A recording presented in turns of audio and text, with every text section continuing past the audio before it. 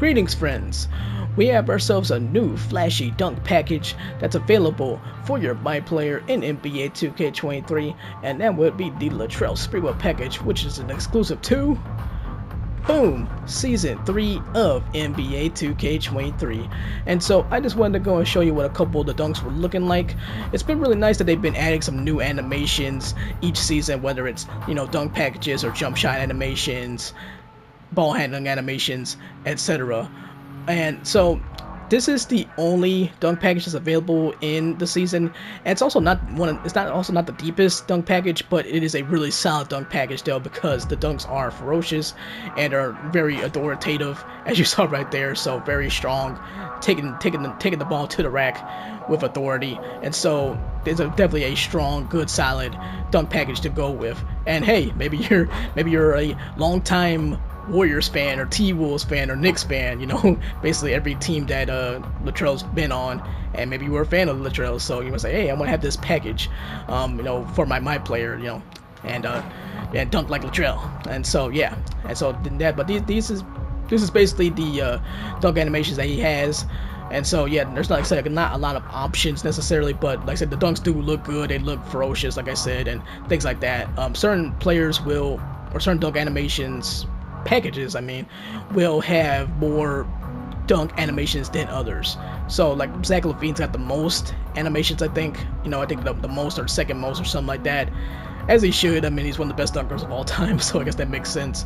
But there are some guys who don't have a lot, but they have some good ones in there. And so yeah, but this is it. This is how you go, or this is what Latrell Spreewell's dunk package looks like. And if you're brand new to the game, if maybe you're just totally brand new and I'm still trying to learn some things about my career and the MyPlayer stuff and everything, I'm gonna go and show you too how to get this dunk package and other dunk packages as well. Alright, so if you wanted to go and choose a new dunk style for your MyPlayer in NBA 2K23, whether it's Latrell Spreewell's or others, what you need to do is go to dunk style and then hit the square button if you're on PlayStation, and this will take you to the animation store, which will then allow you to go and purchase a new dunk package. So we have all these different dunk packages here from all these amazing NBA players.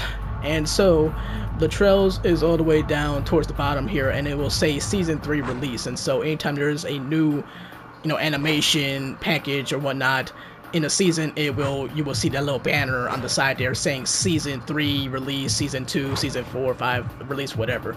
And so this is where you could go and get this package and all the other packages as well. And so it's all based on your dunk rating and height, and all those things are taken into account. So certain players with certain heights are going to have certain dunk packages available to them, as well as your rating as well. So if you're driving dunk rating and all that stuff has a certain max to it, then you're only going to have certain packages available.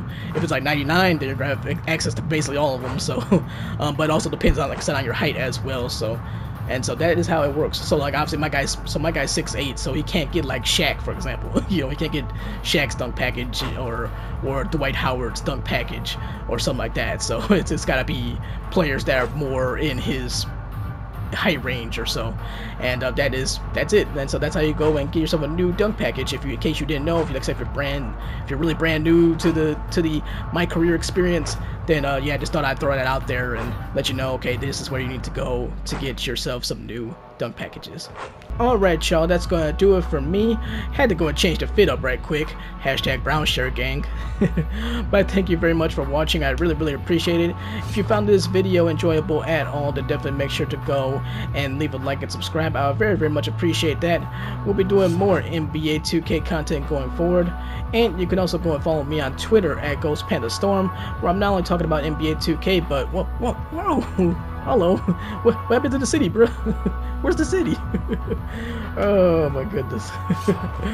But you can go follow me on Twitter at GhostPandaStorm. I'm not only talking about NBA 2K, but I'm talking about gaming in general. So if you are a gamer in general, then definitely make sure to go and follow me on Twitter.